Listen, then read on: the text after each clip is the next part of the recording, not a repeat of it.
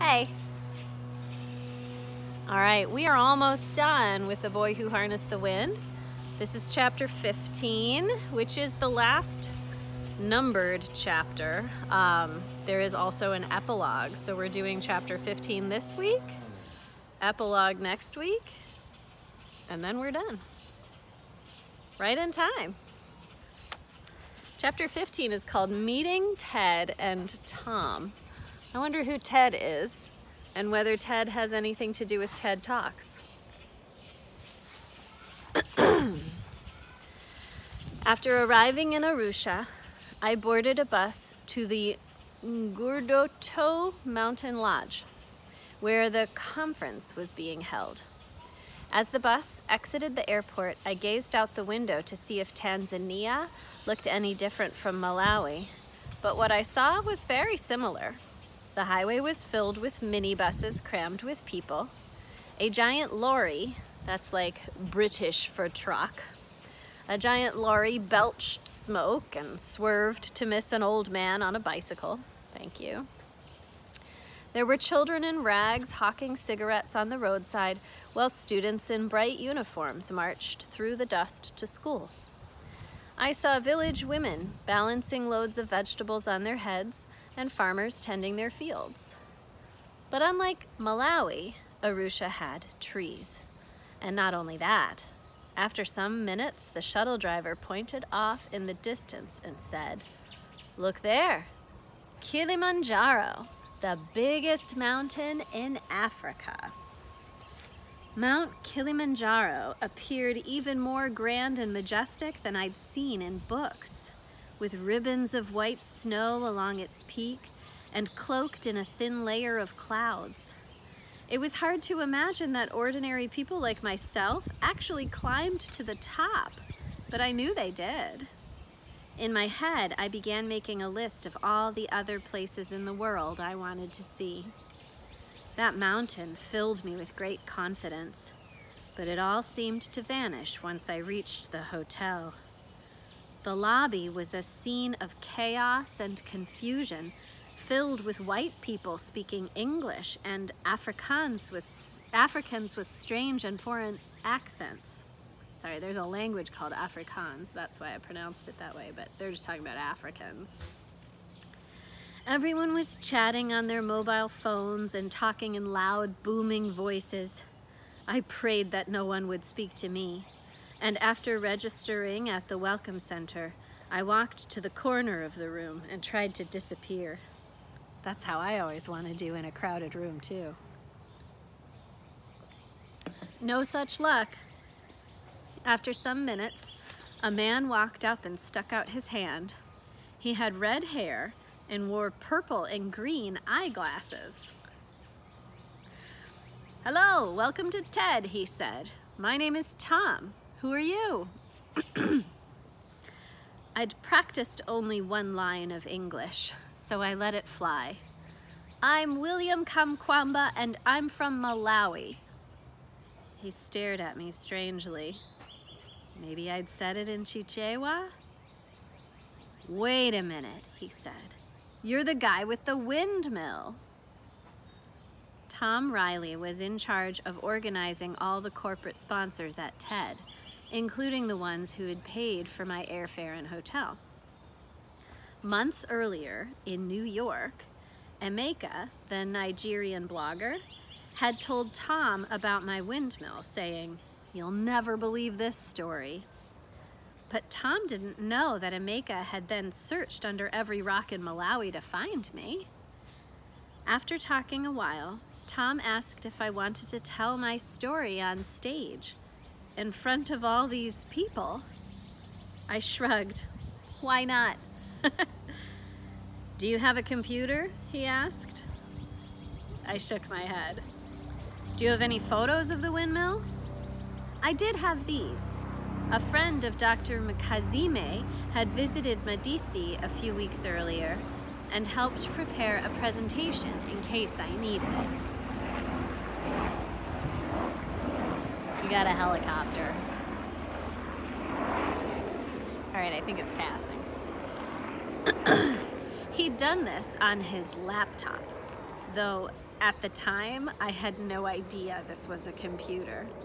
To me, computers were like big televisions and plugged into the wall. Before the man left, he handed me a strange cube, a flash drive, attached to a rope and said, "Wear this around your neck. This is your presentation." So, when Tom asked about my photos, I handed him the cube. He then plugged it into another laptop and said, "I'll just copy these onto my computer." It was then I realized what a laptop was. Of course, I thought, it's a portable computer. What a good idea.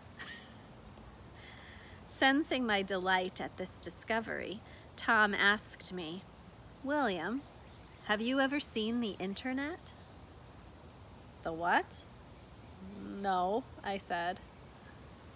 In a quiet conference room, Tom sat me down and introduced me to this most amazing tool. "This is Google," he said. "You can find answers to anything. What do you want to search for?" That was easy. Windmill. In 1 second, he pulled up 5 million page results, pictures and models of windmills I'd never even imagined. My God, I thought, where was this Google when I needed it?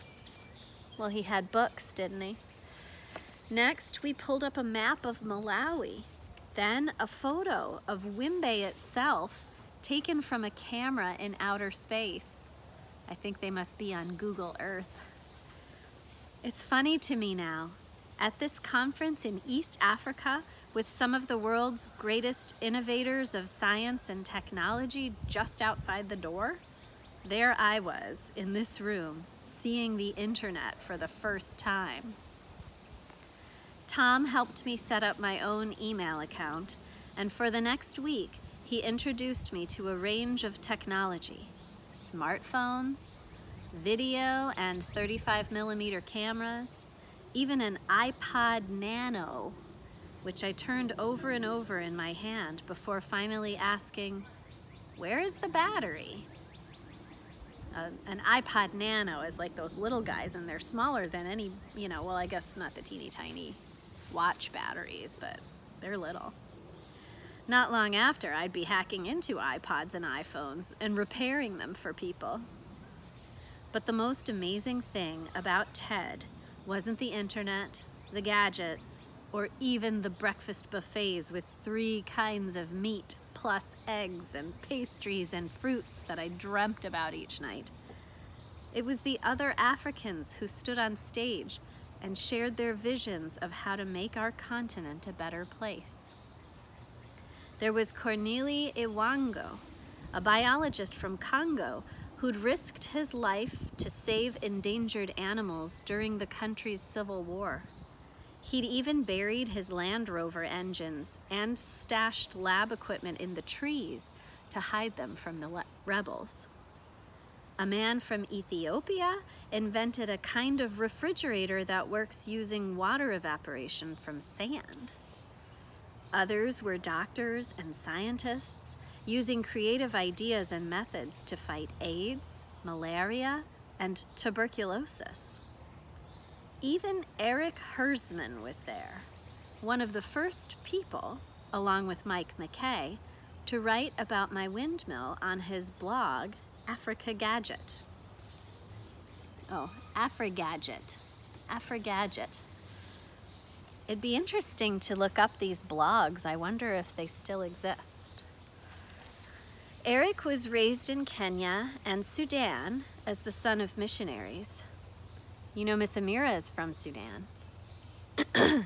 What he said summed up our crowd perfectly. Where the world sees trash, Africa recycles. Where the world sees junk, Africa sees rebirth. As far as my presentation went, when I heard Chris Anderson, the event's host, call my name, my legs refused to work. "Don't worry," Tom whispered, squeezing my shoulder. "Just take a deep breath." My heart beat fast like a Maganda drum as I climbed the steps to face the audience, which totaled about 450 people. All the inventors and scientists and doctors who'd shared their stories and ideas the previous days. They were now watching me.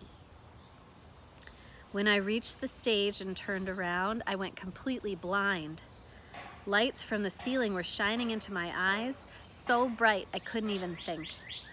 All the words I'd prepared seemed to dance to the drum and get lost in the glare.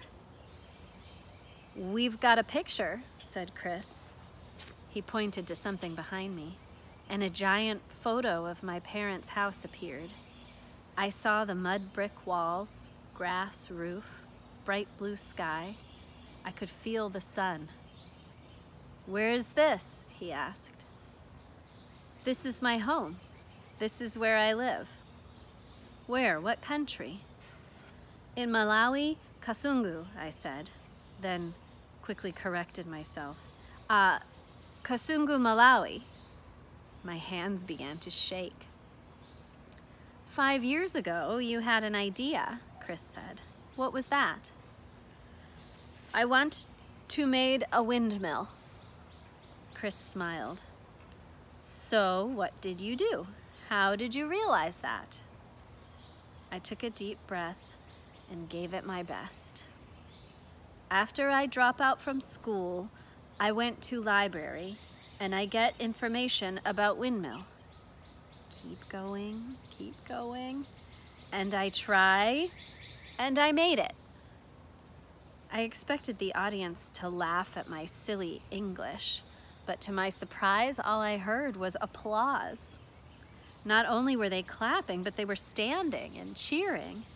And when I finally returned to my seat, I noticed that several were even crying. After all the years of trouble, the famine and fear for my family, dropping out of school, Kamba's death, and the teasing I received trying to develop my idea, I was finally being recognized. For the first time in my life, it's that bird again, sorry. For the first time in my life, I felt I was surrounded by people who understood what I did. A huge weight seemed to leave my chest and fall to the assembly floor. I could finally relax. I was now among colleagues. For the next couple of days, they lined up to meet me. "William, can I take my photo with you? William, please join us for lunch." One line from my presentation even became a kind of motto for the conference. Everywhere I went, people shouted, "I try and I made it." I was so flattered. I wished my parents, Gilbert and Jeffrey, had been there to see it. They would have been proud. I'm gonna record the rest of the chapter on a separate video.